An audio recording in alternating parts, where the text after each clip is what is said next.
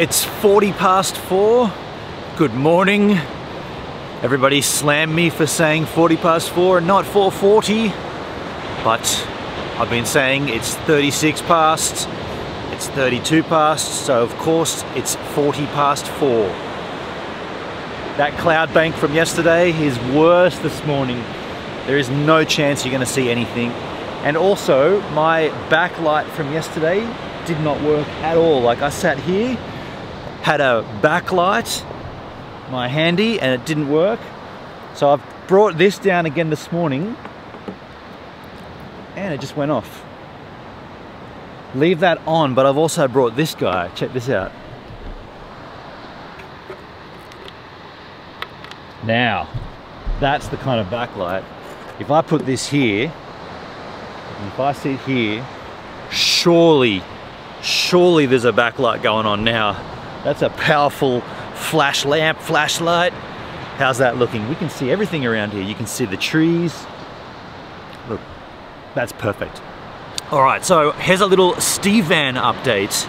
Now, of course, all the SteVAN updates go into the live stream on Saturday morning, but I can explain to you. Wow, that's strange. Everything's shaking around here. Like, all the trees are wobbling. It's just because I've just woken up. I can explain to you in a speech. I was trying to think of the word that's opposite for visual. In a textual, in a spoken sense, I can explain to you what's happened. So I mentioned that I thought I might have needed a new alternator. Well, I went to an auto electrician to check that. Man, I'm so out of sorts. This is so early for me. My head's not awake yet. I went to an auto electrician, and it turns out there was one circuit. He checked all of the fuses, and one circuit was constantly draining power whenever the keys weren't even in. So that's how the battery was dying. And that circuit was the car stereo, of all things. Something I haven't used yet, which is very strange for me. It's music and I haven't even turned it on yet. All I've done is take the CD stacker out. And before you jump to the conclusion, no, it had nothing to do with me removing the stacker.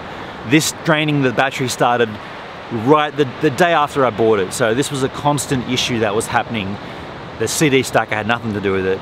So I've taken that fuse out and I'm going to be replacing the sound system, like the old school stereo, with something that has like an aftermarket head that has CarPlay, Apple CarPlay. I was going to do that anyway. Now there's even more incentive to get that done, because without it, the car just won't start. So I'm glad we've nailed that, and it's not an alternator, which is really, really handy. How's my backlight going? If I put this, wow, look, mosquito. Man, there's so many mosquitoes down here. If I put this behind my head, how's that for backlighting? That's the kind of light you need. This is the strangest vlogging setup, but I tell you, it's probably going to look good, so it might be worth it.